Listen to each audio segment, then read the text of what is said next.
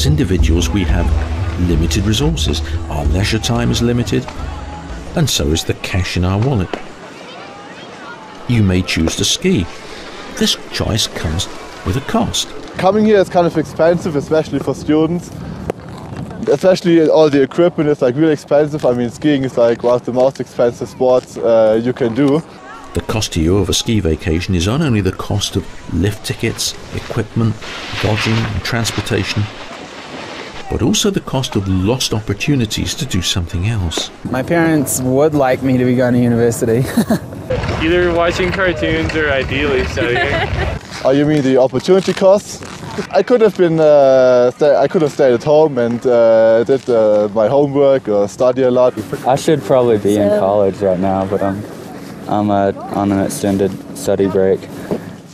Opportunity cost applies to all decisions we make, not just leisure. We'll look at 3 suggested solutions to the problem of externalities. First one is known as the Coase theorem. Ronald Coase argued that under certain conditions, markets can still deal with the problem of externalities. Think of an externality as an unknown. Making Sense of Economics is a complete course in economics for first-year university and advanced high school students. It makes economics accessible by providing real-world examples filmed across the globe, bringing economics to life. The farmer has a fixed amount of land. So what's the size of the farm in terms of the number of animals we're talking about? We're down on the sheep numbers this year. We were running 800 last year. We're down to 600 this year, mostly through lack of profit from the ewes. The dairy cows, we milk about 300 dairy animals. Our main business is dairy production. We are price takers, basically. We're completely in the hands of the supermarkets at the moment, and the price we're getting paid has got no relationship at all to the profitability of the end use of the milk. So if farmers are not making a profit milking cows, will they stay in the industry? Rail companies in Europe charge different prices to commuters and students for the same journey. Firms commonly charge different prices for the same product to different customers. This is true in hotels, it's true on airlines, it's true on the railways. People who are travelling are not all paying the same price for the journey. The principle of charging different prices for the same product we call price discrimination. Making Sense of Economics provides the depth of a textbook through the usual diagrams and mathematics. But it goes further by revealing the ways in which economics touches the lives of real people.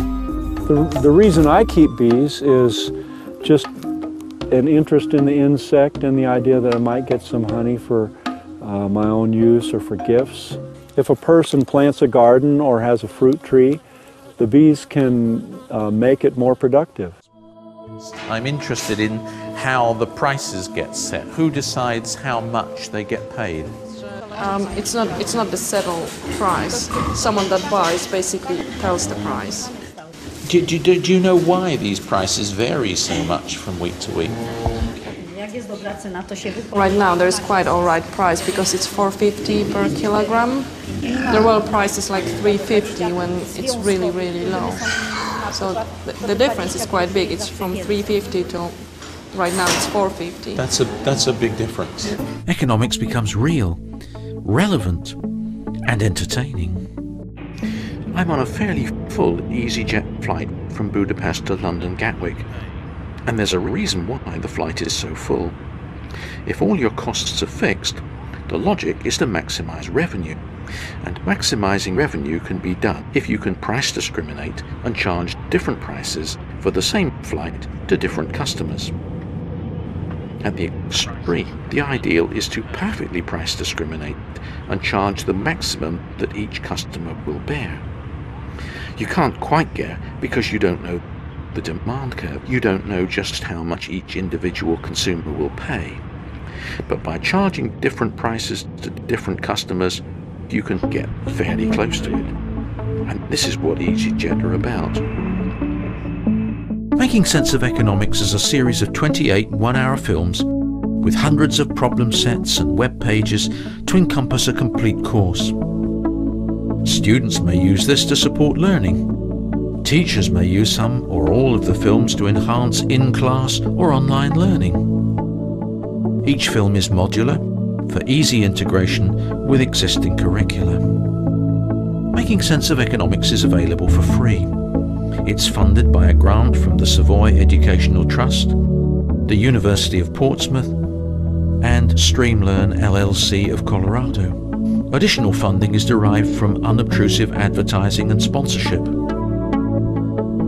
This site provides 4 programs in the series: Opportunity Cost, Perfect Competition, Price Discrimination, and Externalities and Public Goods.